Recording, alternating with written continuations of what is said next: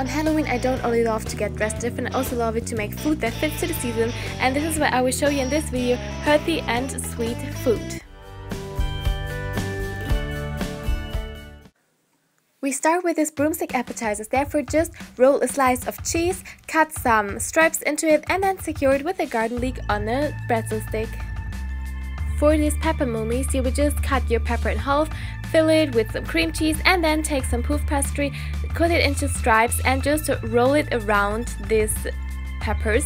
Then you will just use some ice, maybe you'll find some, or you can just use olives. Put some egg on it and place it in the oven at 175 degrees for about 10 minutes.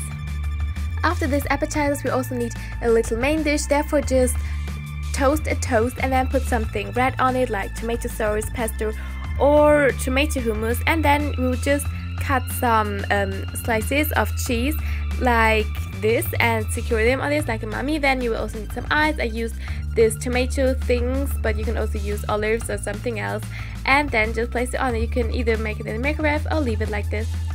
Now we will get to desserts, and here we will start with a really easy one. You just need this chocolate kisses or any other thing that looks equal to this, and then just paint with some chocolate a face on it. The next one is also really easy. You just need some Oreo cookies or something similar to this, biscuits if you like to talk in British English, and yes, just separate them and paint with some melted chocolate or a chocolate pen some stripes on it, and then add a smartie or some food thing that you can eat that has color, and that's it. You have got a nice eye. You can place it on the muffin or just leave it like this. And at last, we will make some cake pops. Here I used the basic recipe I always use, so just use some cake and put it in, make it in little pieces. Then we will add food coloring. This is the special thing about it, so add some red food coloring and then just mix it together. Now we will add our cream cheese when it looks like this, so when everything is nice and red. Then add some butter on room temperature and some sugar, and then just put everything together with your hands, nap everything together till you have got a nice consistency like this, and then just form some balls and place this in the fridge for about half an hour.